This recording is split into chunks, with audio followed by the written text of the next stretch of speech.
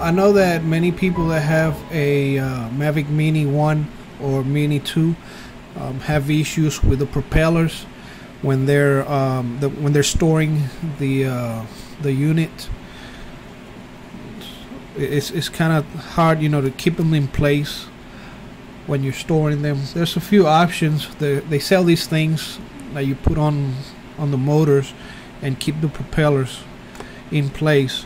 I bought them. They're very cheap.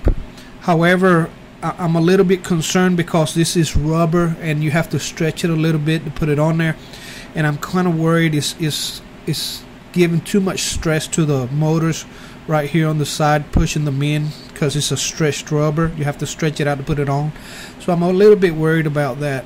So I decided not to use them, but still I have to find a way to keep the propellers in place when I store it. So I came up with a very simple solution. A little piece of paper, fold it like this, and what I do is I just place it down underneath the propellers, and then just, let me see if I can show it right here.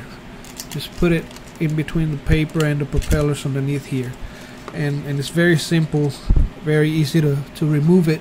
It's also very effective. It keeps the propellers from moving around too much, and it keeps them in place. It's functional. It's good enough.